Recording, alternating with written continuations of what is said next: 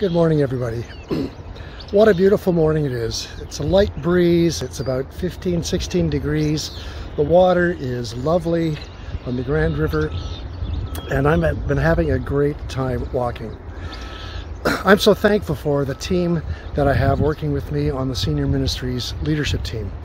And last week when we had the presentation by the gardener, Christine Gilhooly, Christine Simpson, who is on our board, did an amazing job of taking us through 2 Corinthians chapter 5, verse 17.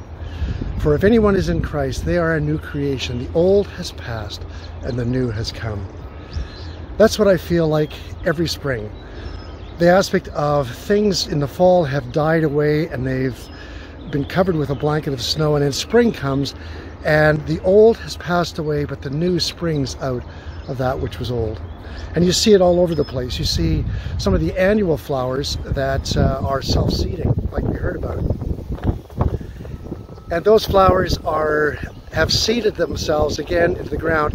And even though the old foliage has died and passed away and won't come back, but the new seeds that were seeded are springing up and causing life to happen once again, and color and beauty once again. And isn't that the wonderful thing about the Lord that we serve? That when there are things in our life that need to die, He helps us to cut those things off of our life. And just like those flowers, when we are able to cut off those things which have hindered us, and those sins in our past that continue to try to trip us up, and we cut them off and let them die away, the Holy Spirit comes and fills us again with that which is new and fresh and vital, that gives beauty to our lives and sustenance and strength. And also it gives beauty and sustenance and strength and provision to those that we live among, and those whom we love, and those whom we serve.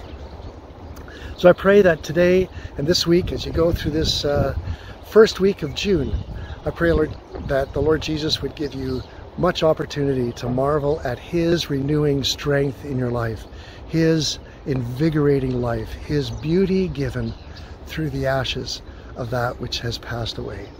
God bless you, church. Pray for you this morning.